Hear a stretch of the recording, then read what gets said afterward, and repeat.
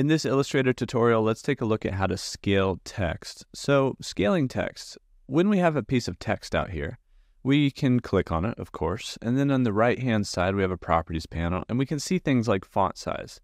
Now you can do stuff here like increase the font size by clicking the arrows. You can even hold shift to go up by larger increments. You can click the drop-down arrow and select the font size. You can even type in your own number. But most of that is either slow or guesswork, where you're not sure how big you need this to be based on your document. So what I like to do is just click on my text, and then these little white squares are handles that you can use to scale your text. So if I wanted to scale it up and to the left, I can click on this handle when I see my double-ended arrow and scale it up.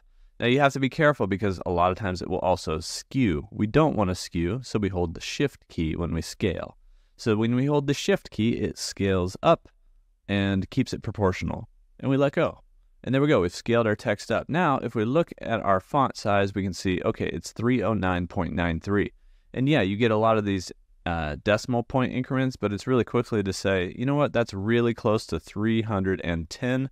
I can just type that in, and now this is a nice clean point size for my font. Now, the other thing you can do is scale it from the center out. So to do that with pretty much anything, you start to grab from a corner, you hold shift to keep it from skewing, and then you also hold option if you're on Mac or alt if you're on Windows. And you can see how this scaling method is a lot different than the just scaling up to a side, right? This scales from the center out.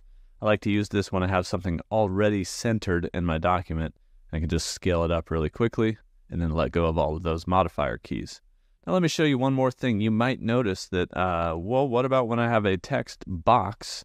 I'm going to fill this text in here. We got to make it a little bit smaller, maybe 100 point size. We're going to hit type, fill with placeholder text, and we've filled it with some placeholder text. Now what happens here is when I have a text box, and that was just by clicking and dragging with the type tool, the text box scales. The text size doesn't scale, but the text box scales. So what we need to do here is use the actual free transform tool. The shortcut key for that is E. We click on that, and we're able to then grab a corner and do the same type of scaling. However, we once again have to hold shift to keep it proportional. We can also hold alt or option to scale from the inside out.